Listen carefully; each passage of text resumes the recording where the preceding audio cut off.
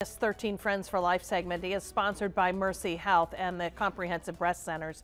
This morning, we're going to talk about surviving cancer. Did you know an individual is considered a cancer survivor from the time of diagnosis through the balance of her life?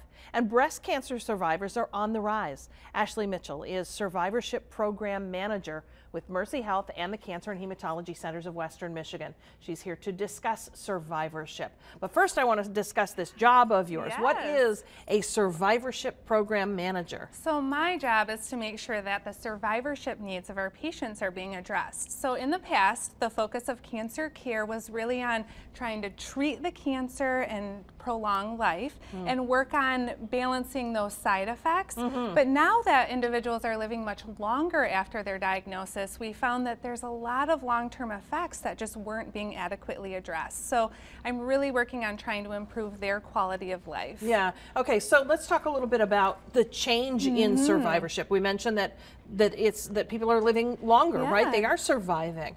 Well, yeah, how much so? So in 1971, there were around 3 million cancer survivors. Today, it's estimated to be 14 million. So I know, it's a huge number. And then it's estimated that by 2024, it'll be in the ballpark of 20 million cancer survivors. To what do we attribute this growth in numbers, this good success story? Exactly, yeah. So the success, there's a few things that come into play. One, we're just living longer, and so people are living longer after diagnosis, or the older we get, the more likely we are to be diagnosed with cancer. But also, we have had huge strides in our treatment modalities. So we are providing treatments now, like medications that are actually targeted to certain characteristics of an individual's cancer, which allows us to be more likely to cure that cancer. And some other pieces are just improvement in our technology for detection. So our screening methods, so we can catch cancers earlier.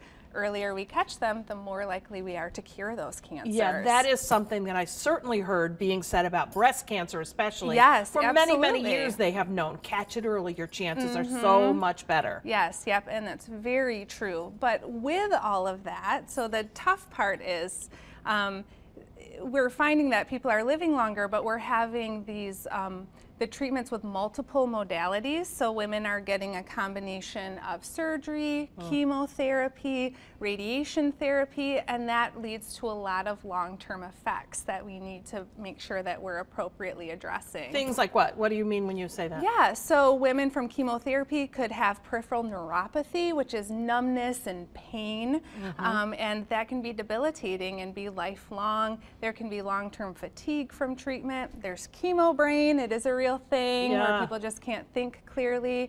And then our breast cancer patients, they're also typically on, or the majority are on, an anti-hormonal therapy. It's a pill that they take for 5 to 10 years after their other treatment. And those medicines are so effective in treating breast cancer. They also can reduce the risk of a second unrelated breast cancer, but they have their own side effects.